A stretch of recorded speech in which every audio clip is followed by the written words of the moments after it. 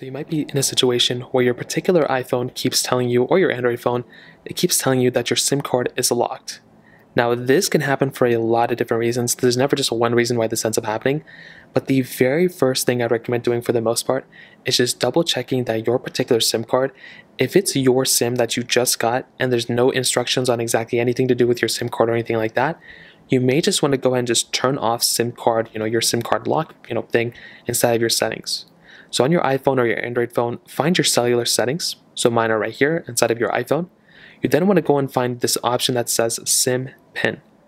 So what you can do is click on SIM PIN, and if you're able to turn this off, that is the first thing I'd recommend doing. So just turn this off, and it will no longer continue to ask you for your SIM card PIN as you're booting up your particular, iPhone or Android.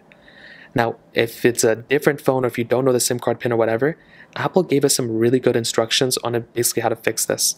So to sum up, what they basically said is that if you forgot or don't know your SIM PIN, they are telling us to basically contact our cell provider. So whether it's for an iPad or like an iPhone, whatever you have, or an Android phone, if you have a Samsung Galaxy or whatever, what you're going to want to do is you essentially want to contact your cell phone carrier. Your cell phone carrier is basically things like T-Mobile, AT&T, Verizon, those types of cell phone carriers. And what they'll basically allow you to do is they will go ahead and troubleshoot it for you. If they aren't able to give you that particular information, like if they're not able to give you that SIM card PIN, you can ask them for another SIM card. So if none of those things are working, or if nothing seems to be working for you, go ahead and just ask them for a new SIM card PIN, and that will almost 99% of the time fix the problems. Because what'll end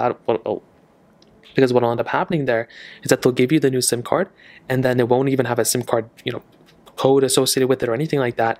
And from there, even if it does have one, it'll send you the PIN code for that, and then you can basically insert that inside of your phone or add the eSIM, and then you should be good to go, and it will no longer ask you for that particular SIM card PIN over and over and over again. So that's basically how it works. If you have any other thoughts or questions, please let me know in the comment section below.